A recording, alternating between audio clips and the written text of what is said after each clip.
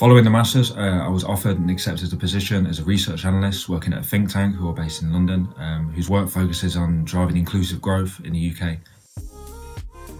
My job is heavily focused around working to design policies that reduce social and economic inequalities in particular, and a lot of the day-to-day work that I do is doing data analysis, conducting literature reviews,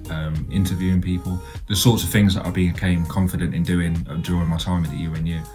The governance of innovation specialisation in particular was something that I was able to draw on from past experiences, both in my interview and in the application process, and it's something that I think by doing this course at the UNU and the specialisation really set me apart from other people. I think it's safe to say that my time at the UNU, and without that I wouldn't have got this job, and a lot of the day-to-day work, the sort of topics that I'm working on, the methods that I'm using every day and the types of work that I'm doing are things which are really transferable straight from the degree to the job that I'm doing now. So I see day to day how the specialisation has set me up to work in this world that I've now graduated into. Yeah, it really helped me out, it really did set me up.